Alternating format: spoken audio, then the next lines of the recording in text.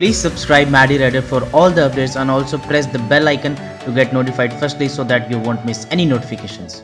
Hello नमस्ते सत श्री अकाल आदाब and good morning from Maddie. सो मुझे बहुत सारे मैसेजेस आ रहे हैं इंस्टाग्राम पे और मुझे कमेंट सेक्शन में भी आप लोग पूछ रहे हो कि आइटनरी बताओ कि कौन से दिन कहाँ रुकना है, प्रॉपर आइटनरी बताओ 15 दिन के हिसाब से। सो in this video I am going to tell you the itinerary for Leh Ladakh trip for 15 days. So 15 days के हिसाब से मैं आइटनरी बनाई है मैंने दोनों रूट्स के लिए, first is Srinagar and then Manali, और मैंने ज्यादा इसको एक्सीड नहीं किया है तो शॉर्ट में ही मैं बताऊंगा आइटनरी को। So let's enjoy the video and let's gather some information about the Leh Ladakh itinerary.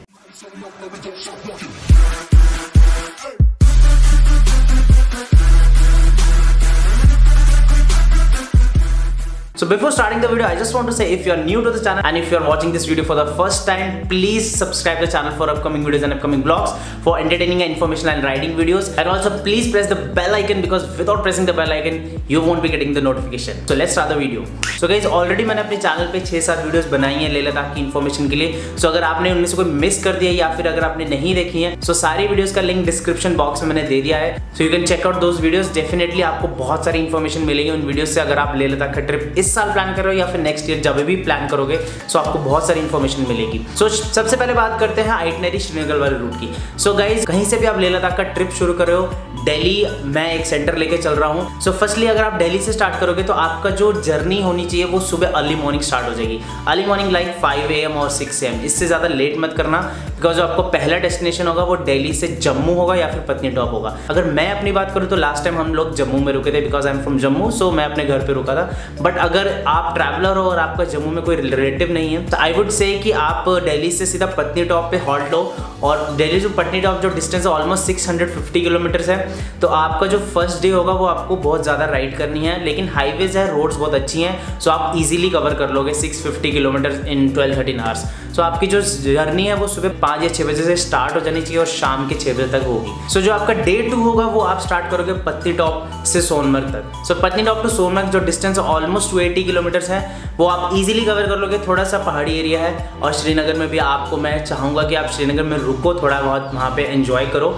लेकिन अगर सिचुएशन सही नहीं लगती आपको तो आप श्रीनगर में मत रुकना, मैंने ऑलरेडी वीडियोस में बता रखा है अपनी। सो जो आपका सेकंड डे होगा वो सोनमर्ग तक होगा and that is 280 kilometres. Okay, सो जो नेक्स्ट डे है वो डे 3 है। डे 3 में आपके पास चॉइस है, या तो आप सोनमर्ग में रुक सकते हो because Sonamarg is wonderful place man, बहुत ही अच्छी है प्लेस और आपको वो बहुत ब्यूटीफुल लगेगी।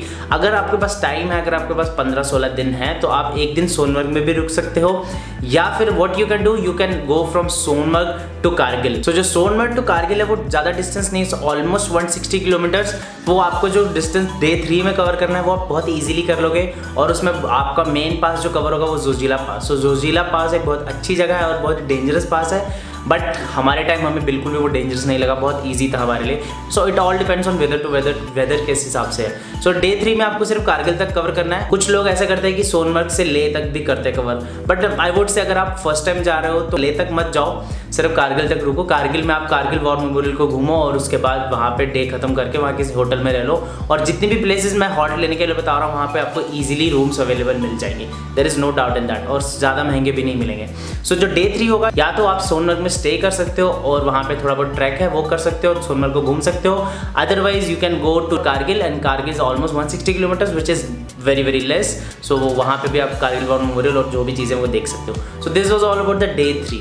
ओके, सो जो नेक्स्ट डे होगा जो डे 4, डे 4 में आपको कारगिल से स्टार्ट करना है and Kargil to Leh. Kargil to Leh में बहुत अच्छी अच्छी जगह आपको देखने के लिए मिलेंगी। मैग्नेटिक हिल है, कोल्ड डेजर्ट है, गुरुद्वारा साहिब है, और भी बहुत चीज़ें हैं। पहाड़ी एरिया बहुत सुंदर है। कारगिल टू लेह जो हाईवे है, और वो हाईवे बहुत ही अच्छा बना हुआ है, रोड्स बहुत ही अच्छी हैं। सो जो कारगिल टू लेह है वो ऑलमोस्ट 220 किलोमीटर्स है। सो वो अभी आप एक दिन में आराम से कवर कर लोगे, और वहाँ पे बीच में हॉल्ट्स भी ले सकते हो खाने वगैरह के लिए।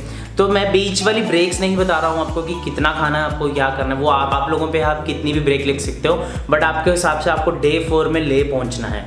अगर आप डे 3 में लेह नहीं कर पाते सोनमर्ग टू लेह, या फिर आप सोनमर्ग टू कारगिल करते हो या फिर सोनमर्ग में रुकते हो, तो आप अपने हिसाब से डेज अकॉर्डिंगली एडजस्ट कर लो। सो जो डे 4 होगा वो आपको कारगिल टू लेह है, ऑलमोस्ट 220 किलोमीटर्स। लेह तक आप पहुंच जाओगे एंड पहुंच के आप अपना room low, and then next day will come and the next day is day 5। So day 5 में आपको लेह में ही रहना है because just to acclimatise the environment. अगर आप इतनी हाइट पे आए हो लेह पे तो वहाँ पे आपको एक्लिमेटाइजेशन की ज़रूरत होती है। वहाँ पे सांस लोगों को कुछ लोगों को चढ़ता है, कुछ लोगों को नहीं चढ़ता है। तो आपको डे 5 में लेह में ही रहना है, लेह में होटल में रहना है, या फिर आप मार्केट में भी घूम सकते हो और थोड़े मोटे अपने विंटर ग्लव्स वगैरह वो वहाँ पे लो। और साथ ही साथ आपको डे 5 में आपको डीसी ऑफिस से भी परमिट लेना है। डीसी ऑफिस सुबह 10 बजे खुल जाता है लेह में। अगर आपने परमिट ऑनलाइन नहीं लिया है तो आप डीसी ऑफिस से लो, अगर आपने ऑनलाइन ले रखा है then it's well and good, लेकिन आपको स्टैंपिंग करवा के डीसी ऑफिस जाना पड़ेगा। All details about the permit I mark is there, you can check out that video.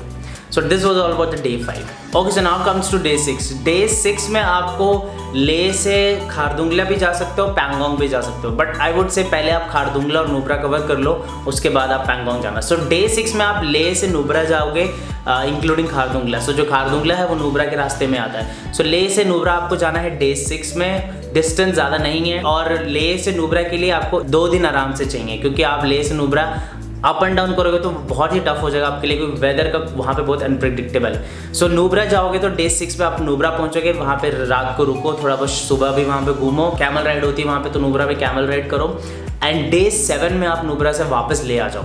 So day 7 जो होगा वो नुब्रा टू लेह होगा और डे 6 होगा Leh to Nubra. So this was all about the day 6 and day 7। And जो next day होगा day 8 में आप जाओगे लेह से पैंगोंग। सो जो आपका लेह से पैंगोंग वाला रास्ता है ऑलमोस्ट 150 किलोमीटर्स इंक्लूडिंग द चांगला पास, सो which is the 3rd world highest पास। सो चांगला में आपको वो जो पास है वो बहुत टफ हो जाता है। सो जो डे 8 होगा वो आप लेह टू पैंगोंग जाओगे, वहाँ पे पैंगोंग में रात को रुको, होटल लो या फिर कैंपिंग भी कर सकते हो अगर आपके पास खुद का टेंट है। और जो नेक्स्ट डे होगा वहाँ पे थोड़ा सुबह फोटो शूट करो अपना, थोड़ा बहुत घूमो फिरो, ब्रेकफास्ट वगैरह करो पैंगोंग में, और फिर डे 9 में आप वापस ले आ जाओ। So this was all about till day 9। जब भी आप अपनी जर्नी स्टार्ट करोगे मेक श्योर आपकी 5 या 6 बजे से लेट नहीं करना किसी भी डे को। अगर आप 5-6 से ज़्यादा लेट करोगे तो पहाड़ों पे शाम को बहुत जल्दी अंधेरा हो जाता है, तो आप जितना लेट स्टार्ट करोगे उतना ही लेट पहुंचोगे, तो आपको वो जो व्यूज़ होते हैं सनसेट व्यूज़ ये सब वो आपको नहीं देखने के लिए मिलेगा। So this was all about till day 9। Okay, so now that comes down to day 10। सो जो आपका डे 10 होगा वो आप लेह से वापस निकलोगे दिल्ली के लिए। लेह से आप वापस जा सकते हो पैंग भी और सरचू भी, बट मैं इसको चाह रहा हूँ कि आप सरचू तक जाओ, क्योंकि सरचू में ज़्यादा ऑप्शन है स्टे करने के इन कंपेरिजन टू पैंग। पैंग में वर्ल्ड्स हाईएस्ट ट्रांजिट कैंप है और ये वाले रास्ते में आपको मोरे प्लेन्स मिलेगा देखने के लिए और तांगलंगा पास। जो तांगलंगा पास है वो वर्ल्ड्स का 2nd हाईएस्ट पास है। सो बहुत ही ब्यूटीफुल है और वहाँ पे रोड्स बहुत अच्छी हैं, और जो मोरे प्लेन्स है वहाँ पे बहुत अच्छे व्यूज़ हैं और बहुत अच्छी फोटोग्राफी कर सकते हो आप वहाँ पे। सो गाइस, आपका सरचू जो लेह टू सरचू वो ऑलमोस्ट 235 किलोमीटर्स है। अगर आप लेट स्टार्ट करोगे तो आप सरचू नहीं कर पाओगे, क्योंकि रास्ता बहुत ज़्यादा टफ है पैंग और सरचू के बीच में।